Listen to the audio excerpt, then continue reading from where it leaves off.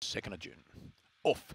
Getting away nicely out by there was Brotastic, and underneath there we go too, was just saying, just got dragged down there, so it's Brotastic in front. Cisco Kid. Then we go out wider there to Aloe Mist inside there was just saying, followed back by Big Time Sophie, back Stranger Things, and at the tail of the field, they're Unconscionable, Bodyguard. They come for home, and Brotastic all the way today. Cisco Kid. Then we go to Aloe Mist, followed there by Big Time Sophie. Stranger Things was in that pack there also.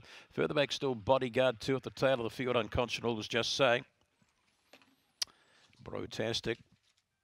You know, I should say, no, but it's not the 6 that's posted on screen there. The 7 definitely got the call here. 7 over the 6 in a 21 and 30 here. Brotastic, 7, 6, 8, and next to greet there was the 3. First split, 14 and 57.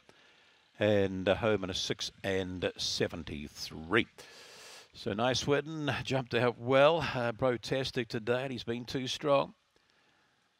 And he's just driven straight up between them going into the first bend, and across he goes. Bit of squeezing up. The 1 wanted out, caused a bit of problems for the 3. Cisco Kid hopped onto their backs, just didn't finish it there with the early pace there of Brotastic. Another for the Craig Kennels by Paddy Fly and Harajuku Baby. 6 Cisco Kid, the local there for Carolyn Henley.